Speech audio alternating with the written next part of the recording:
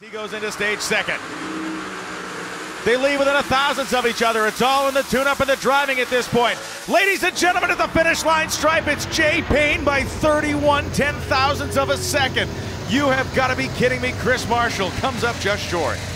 Jay Payne wins for the third time. We're watching the numbers as they come up, going down the racetrack and thinking it's going to be a tie, it's going to be a tie. Chris Marshall was out in front at the 8th mile. Chris Marshall was out in front at the 1,000 feet. Look at the difference in speed. It's 3 miles an hour, and those 3 miles an hour make Jay Payne a winner again. I cannot believe that. I can't either. There's no way. Oh. Pretty awesome. Pretty awesome.